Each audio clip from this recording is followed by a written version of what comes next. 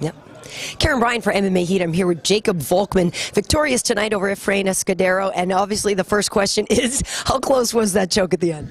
It was pretty close. It was like Chael Sonnen and Anderson Silva choke.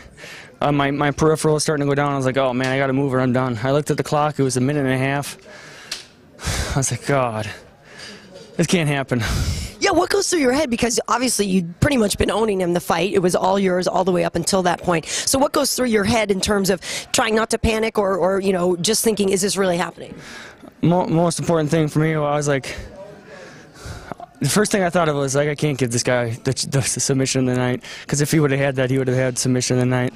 Second thing, I was like, oh man, I can get out of this. There was a little breathing room, but he was getting my arteries pretty good. So I started seeing really a narrow stream of light there. So I had to move as much as I could to get a little more blood to my head. And I knew a short time. Oh, that's tough.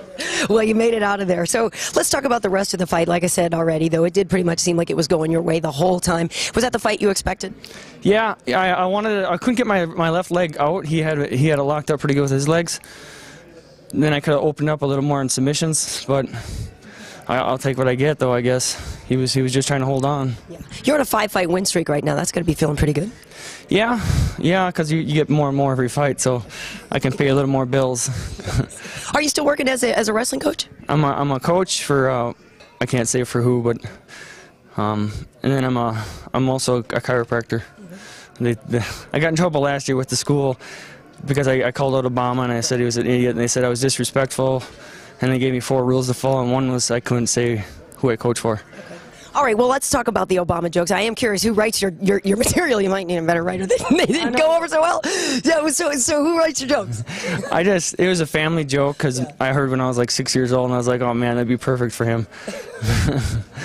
And you didn't feel any worries about the Secret Service calling you up again? Who cares? They already know who I am. I've already served in the military. They don't care about me. All right, you're also calling out Frankie Edgar, though, right? Well, yeah, he did. I've always wanted to call him out.